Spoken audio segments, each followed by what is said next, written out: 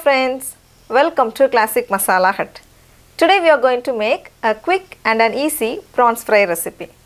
This recipe can be made in few minutes and it tastes absolutely delicious.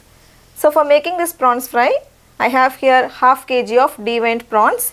Now I am going to season the prawns with some ginger garlic paste, 1 tablespoon of ginger garlic paste, half teaspoon of turmeric powder, 1 teaspoon of garam masala powder, 1 tablespoon of Kashmiri chili powder to impart nice color, 2 finely chopped green chilies, some finely chopped curry leaves, required salt, some freshly ground pepper,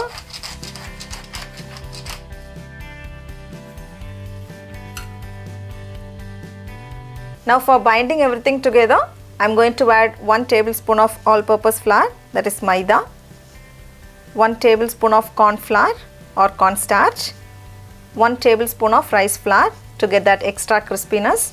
Now after adding all the ingredients, mix it nicely and coat the prawns well with the masala mixture. Sprinkle a very little amount of water so that the flour binds to the prawns more efficiently. Now our prawns are well seasoned. It's time to fry them. Once the oil is nice and hot, place the prawns one by one and leave some space between the prawns so that all the sides cooks uniformly.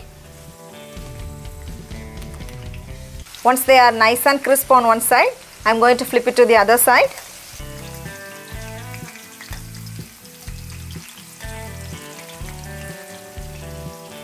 Now you can see our prawns are nice and crispy on both the sides. Let's take it off from the oil. Drain the excess oil. That's it. Our crispy prawns are ready. As I mentioned earlier, it took only few minutes, like less than 10 minutes. Do try this recipe at home, and if you like this video, please subscribe to our channel Classic Masala Hut. Spread the joy of cooking.